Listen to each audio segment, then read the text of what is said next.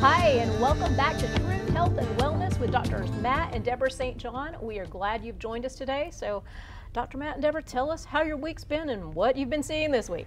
Well, it's been really busy as usual. We're always very busy at St. John's, and it seemed a little extra busy this week. We've had all kinds of things going, new formulas coming out, and just lots of people coming in.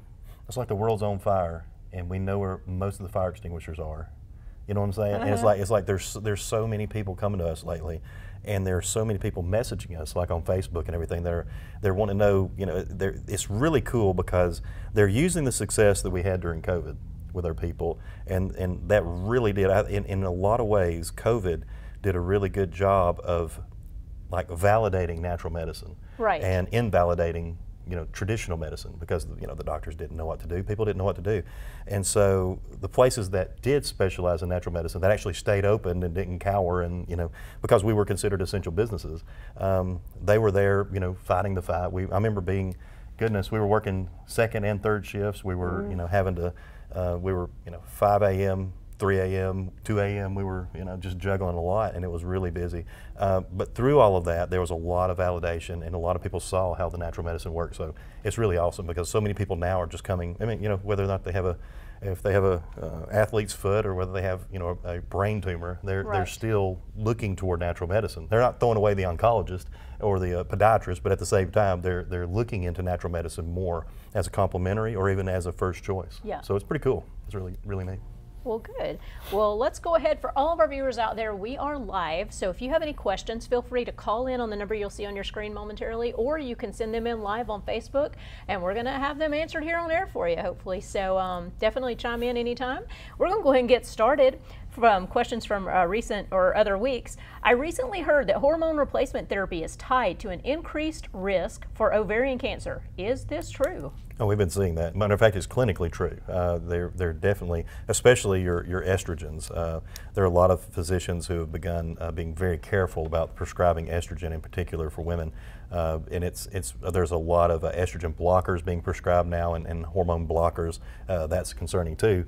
But yeah, there's definitely, when you start talking about any drug or any hormone, and that goes, you know, it's not just for estrogen and for testosterone. You know, testosterone in men can cause side effects and cause a lack of production of natural of testosterone. And with women, the same happens with estrogens, except estrogen can be a lot more damaging in the body because it can lead to problems with malabsorption of calcium. It can lead to bone density issues. It can lead to so many problems. And in men, estrogen can be extremely destructive.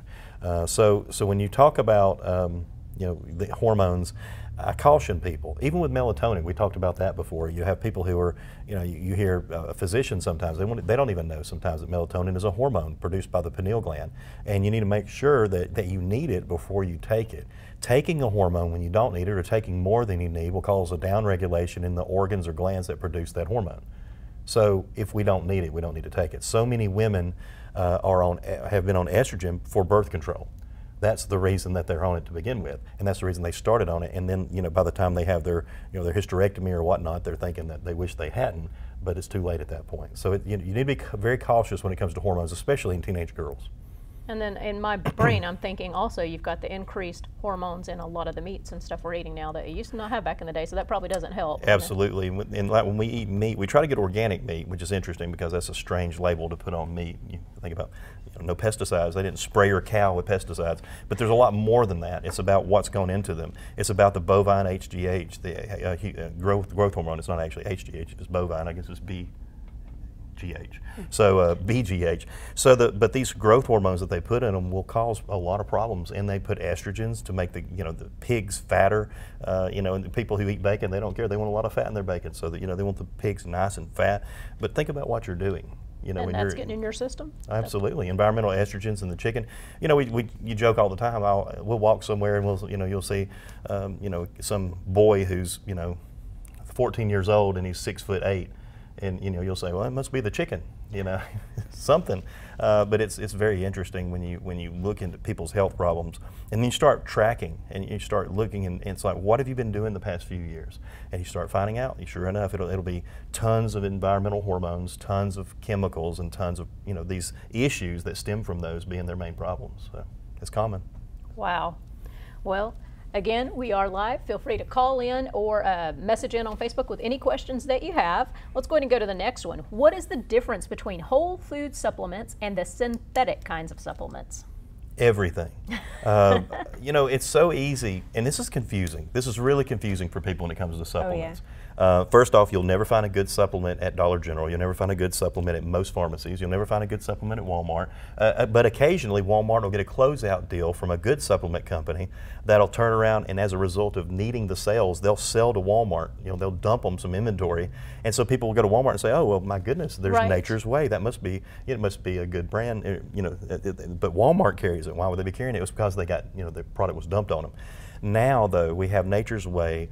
We have so many companies like Nature's Plus, even these companies that used to be really good companies that have sold out. And we've talked about this before on this program, but there are 14 companies that own the vast majority of every supplement company on this earth, except for a few mom and pops. The mom and pops are what we specialize in and what we focus on at St. John's. We don't like to deal with companies that are so big that they're basically pharmaceutical companies and that their product quality is terrible, and they use things like pharmaceutical synthetic vitamins rather than whole food vitamins. The 14 companies that own most of these supplement companies are companies like Clorox and PepsiCo and Coca-Cola and Pfizer and Schwab, what's the Monsanto, Bayer, you're talking about drug companies. And then when you look at the 14 companies that own almost every supplement company, you actually find out that every one of those companies, except for one Japanese company, is the primary shareholder is Vanguard or BlackRock. Wow. And that rolls, and that's another story for another day. But when you have these companies and they start to cut corners, they start just like Johnson & Johnson. Johnson & Johnson's been selling baby powder since the beginning of time. So, all of a sudden we discover that Johnson & Johnson baby powder is killing infants, it's killing babies. And then people go, and this is not funny, but then people are willing to take a vaccine. Now, if a company's been selling for 120 years of baby powder, and all of a sudden you can't trust them to make baby powder, you're going to take an injection of something that they're not telling you what's in it, and you're going to just inject the mess out of that into you and your children, and then they find out, it was causing, Johnson & Johnson was causing blood clots, it was causing this, it was causing that. Use caution when you use the Johnson & Johnson. They weren't saying that about the Pfizer or the Moderna, the mRNA ones, but the Johnson & Johnson, they were. So it's like, why would you trust Johnson & Johnson? I had a guy one time, I sat there and did this presentation in Michigan, and I listed 70 things that Monsanto has done that were criminal, unethical, or just horrific to society. Lying to the people in Anniston, lying to the people in Calhoun County. 20,000 residents were given money, were paid out checks because of the lies that Monsanto did. And something was said, and as a joke, I said, well, so who now trusts Monsanto? And this guy in the back raises his hand. He says, I trust Monsanto. Wow. I didn't know what to say. I think I handled it okay, you didn't I? did great. Yeah, I looked at him and said, well, me personally, I only trust the people that don't lie to me. Yeah. They don't have a proven track record of lying to me, but that's understandable if you just blindly trust liars. But you have to be careful with these companies, and none of those companies produce good products. They don't. So now we have this little handful of good supplement companies that actually produce good vitamins, and they get them from whole foods. And all it simply means is that rather than being made in a lab, even though they're encapsulated in a lab normally, these vitamins come from foods. They're from food. They're food derived. They're not lab derived. They're not synthetics. So they don't use like folic acid. They use folate. They don't use synthetic vitamin E. They don't use D-L tocopherol vitamin E. They use D-alpha tocopherol vitamin E. And those little things that most people don't know to look for determine how well that vitamin is going to work, because you respond well to food. You don't respond well to drugs. And when people start taking synthetics, it just clogs their body up. It's just garbage. Wow. So it's a big difference, long story short. Well, definitely, Big. and if you have questions on that, or if you need, you can definitely hit these guys up, and they will help you find out where the best place is, whether they have it or if there's someone else that does have the whole food, versus the synthetic that you find at other places that aren't true and real. Yeah. True or real, yeah. Exactly. Okay, let's go to the next one. At what age should I be screened for prostate problems? 12. I'm just kidding, don't. Actually, I was 14 years old and drank a 7-Up once. And I had been drinking Mountain Dews and all these other things, but I drank a 7-Up, and all of a sudden I had this horrible situation, just to be very personal with everyone. I couldn't urinate. I felt like I needed to urinate and I couldn't. Oh wow. And of course I was actually 15. Anyway, so and I looked it up, and it starts like prostate. So I didn't want my parents to know. I was like hiding it from everybody. And I actually called a doctor in Boaz, Alabama, and called, and I told him, I said, I need to get a prostate screening, or I need to have my prostate checked. I think I've got something wrong with my prostate. So I realized though that it was only the 7-Up. So I still go to this appointment, and then the doctor turns around and puts a glove on, and he says, well, we're going to do this prostate exam. And I said, well, explain to me exactly what this is. And then he explained to me what a prostate exam was, and I opted out.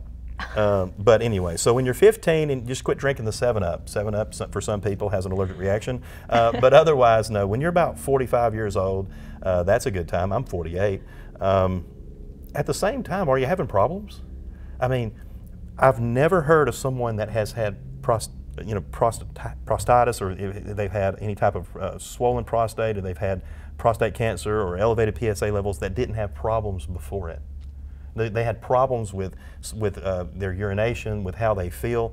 So guys, if you're having trouble and you feel like you need to go and you can't, and then that's happening on a regular basis, or you have trouble emptying, or you're not emptying fully, then that is beyond time to be checked for your prostate and your prostate health. I deal too many times with too many men who have prostate cancer that could have prevented it through early detection and paying attention. Men are ridiculous. I met a man, one of my relatives was diagnosed with colon cancer.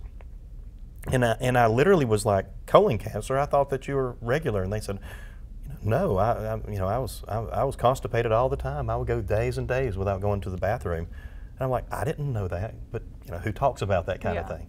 So it's important if you're having, and I think I was looking at the questions we were going through here. I saw something about a question that was kind of like that, along those lines. But it's very important that, especially us stubborn males, that when you start having a problem, you need to understand, I'm not talking about being a hypochondriac. I'm talking about acting on issues and acting early. The same man who will have, who will never let their car go more than 3,000 miles without an oil change, or if their check engine light, man, they're going to be at AutoZone to figure out what's going on, or wherever, get that thing scanned. Well, they'll turn around and go 3 to 4 days without having a bowel movement, or have prostate problems and not tell anybody. It's like, that doesn't make any sense. If you're going to take care of your car, you need to take care of your temple that God gave you, that you hopefully are going to live on this earth to be 80-something years old with, or more. So it's very important, but men do have a tendency to ignore the prostate. But as soon as you start having any issues as far as your urination, it's not a bad idea. And once you get around 45 years old, it's not a bad idea. And there are things you can take to help. Tons. Just prevention and, whatever. Saw palmetto is the most popular, and saw palmetto is really popular because it has a lot of sterols within its constitution, and when you have these sterols, one of the sterols that has had the most research is beta-sitosterol, and beta-sitosterol has been shown to be effective against prostate enlargement and high PSA levels. Another thing that's a little spooky is how many men have had their prostates removed as a result of a high PSA level that never had prostate cancer. Wow. Yeah, it's a problem. Always get second opinions when it comes to your prostate. Don't have organs and glands removed from your body until you get second opinions, please, because your life afterwards is highly modified. They don't talk about that as much, but it's totally changed for the rest of your life.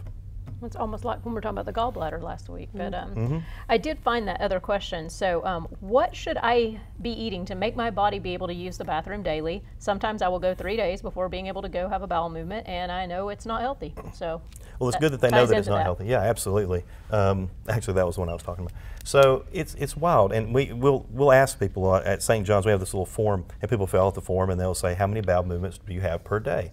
And they'll say 1, 2, 3, or 4 plus. Now, normally 4 plus means you have like Crohn's disease, diverticulitis, diarrhea. You're having some sort of problems. Most people should be, around 2 to 3 times a day. Basically, every time that you eat a decent meal. We'll have people that'll actually scratch out per day and put per week, and then they'll circle 1. Wow. Yeah, yeah. So if you're wondering why people are driving so bad these days and have so many problems, it's because they're constipated.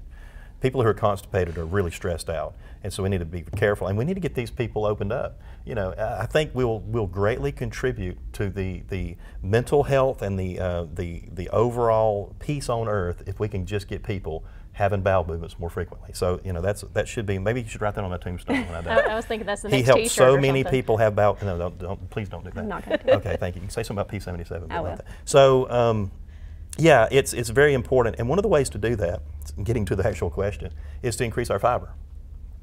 Fiber is extremely important, and we were just reading about. What was I reading about that's fiber, high fiber?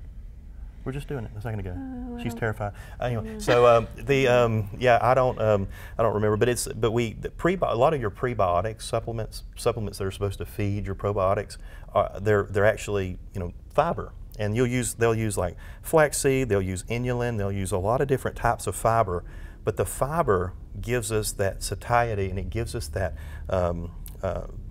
helpful push to eliminate, to get things out of our body. Density is what helps to push things out of the body. And then, of course, cleansing. I mean, a lot of people need a colon cleanse. A lot of people need to do something. No, I'm not talking about a laxative or something that you are on all the time that's Senna-based or has too much Cascara Sagrada. I'm talking about, something good that's a fiber, a plant-based cleanser that can really get in there and clean out, your colon. And that can make a big difference. So, a little magnesium can help too. Absolutely. Anywhere between 200 to 400 or even 500 milligrams of magnesium. For a lot of people, that's all they need. Is that daily or? Okay. Daily. Normally in the evening. At night before bed. Magnesium's wonderful. I mean, it really is. People for stress, what it amounts to is, it's not that magnesium is this magic pill. Magnesium is simply a mineral that most people today are deficient in. Magnesium is responsible for helping absorb calcium into your bones. Magnesium is important for helping to absorb vitamin D3. Magnesium is very important to help with the regularity of your colon. Magnesium is very important to help with your heart function and your cardiac function, your muscle repair, your recovery, restless legs, leg cramps at night. Those are all signs of lack of magnesium, and simply supplementing some magnesium makes all the difference in the world. We take what do I take, 400 milligrams a night? Yeah, I take about 400 milligrams every night, and if I don't take it, I can tell a big difference. Wow. Well, for everyone out there, again, we are live, so if you do have any questions, call in on the number on your screen or send them in on Facebook, and we'll try our best to get those answered for you. And also for trimmers, people who are concerned about Parkinson's or any type, and also people concerned about dementia. It's a mineral that's extremely important that we're deficient in, and when people start taking magnesium, they come up with all these wild testimonials, but normally they'll have more regularity, less stress, sleep better, feel better, and they'll start recovering better. And eventually they even look better because you can tell that they're just more vibrant because they feel better. Well, with that, someone else sent in a question. I recently heard that dementia is not part of aging. What causes dementia, and what can I do as a 70-year-old to keep it out of my life? Well, it can be part of aging because bad habits that are continued year after year make things worse. So obviously, a 20-year-old who has bad habits is going to be a little bit healthier than an 80-year-old who's had the same bad habits, for those 80 years. True. So heredity gets a bad rap, and age gets a bad rap. Until you're around some people that are just vibrant, and you go down to Peru and you find 80-year-old, 85-year-old women with no wrinkles, and who can lift things over their head and don't even think twice about trying to sell you stuff. And they're sharp. Their minds are sharp. Their bodies are sharp, and they're in incredible health. And so you see people that are like that. And it makes a big difference, but it's kind of adorable. The lady that actually provided us the land for our retreat center, Mama Adela, she was 85 years old, or she is 85 years old, and she actually had to go to a psychiatrist in Iquitos, which they don't even go to work until 7 p.m. because they normally work in the field. So your psychiatrist like works in the cacao field until 7, and then they come there like see a few patients. And so she has to go to the psychiatrist just to get a mental health evaluation in order to even sell us or give us the land. Oh, wow. Yeah, because she was so old, and they wanted to make sure that she wasn't selling land to gringos for no reason. You know, it's not, we don't have she a knew great what she was reputation. doing. Yeah, exactly. But it's important though, and the magnesium can help out a lot. There are so many factors when it comes to aging that are causing problems, but the main problem is heavy metals on the brain. Your brain getting absolutely, and when you talk about magnesium, that's a mineral. That's getting over kind of similar to a heavy metal. So your body doesn't know, like with glyphosate, for example. Glyphosate, your body thinks that glyphosate is L-glycine. So you eat some Cheerios, you eat a ton of glyphosate, your body thinks it's L-glycine, it sends it straight to the brain, the glyphosate. Straight to the brain, and also glyphosate is actually known to damage the blood-brain barrier in and of itself. So that's when you have to get in there and you have to work on chelating and getting these heavy metals out of the body, getting heavy metals out of the brain, and that's not an easy thing to do. It's a lot easier said than done. Can't just put a magnet up here. No, but there are supplements that have been shown to help. Fulvic acid, bentonite clay, berbeриne's been shown to help repair the blood-brain barrier and help reduce. And it's so weird because if you try to research berberine and glyphosate, you get all these weird articles where they're testing berberine as an herbicide itself. Like they're taking berberine and spraying it on crops instead of glyphosate. So it's actually, they're saying berberine works better as a which is so strange because berberine also in the human body reverses the damage that helps reverse the damage to the blood-brain barrier that glyphosate causes. Wow. It's a mess. And so we have this world full of pesticides, we have this world full of PFAs, we have this world full of chemicals of all kinds.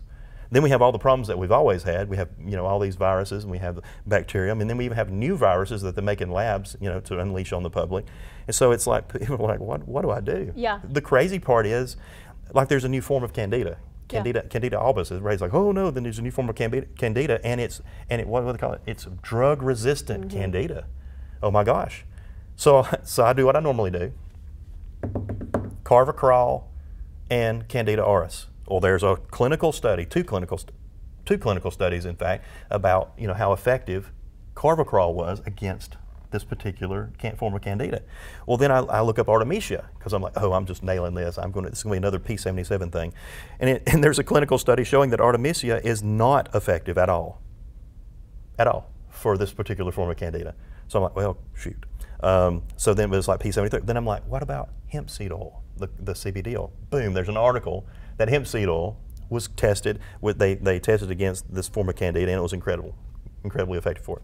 So there you go, P73. Literally the two natural ingredients that have been tested against this particular form of Candida that are supposed to be drug resistant it eradicates this particular form of Candida from people, just the P73 that we've had for 15 years. Yeah, I've had it for 10 or 15 years. And so it's really awesome to see. My long story short is, it's like man can't screw up enough for God. And so God made all these plants, and he made all these other animals and creatures too, that it's not just the plants that have the medicine, but he made these things all these years ago knowing that we would need them today. I mean, there are so many things for, he made reishi mushroom, for people with STDs. Yep. I mean, you're talking about something that can literally, herpes. Yeah. Okay, there's so many people who come to us. Like Calhoun County, you got some bad mojo going around here, so there's a lot of that going around. And they'll come to us because they trust us. And of course they walk up and they're like, I need to talk to somebody about something. And they'll talk to us a little bit about it. And we're like, hey, we understand things happen. And so they'll start taking reishi mushroom. And we've had people go and get blood work done. Now I'm not saying that it cures it. I'll never say anything cures anything other than God. But it's really awesome because you have people who were diagnosed as having herpes who started taking reishi mushroom, maybe 6 capsules a day, who turn around and get retested a year later and they show that they don't have it. Of course, what I tell them is you do have it, you're just suppressing that to the nth degree. Right. So, just keep taking your reishi. And if they quit taking the reishi, they'll normally have a flare-up, they'll have a problem again. But it's amazing to see something, a mushroom, a fungus. I mean, who would have thought, let's dry this particular mushroom and then let's eat it. You know, right. And then it'll get rid of this horrible virus that, you know, is incurable and that has plagued humanity since the beginning of time that we know of. So it's pretty awesome to see how potent this stuff is and how well it works.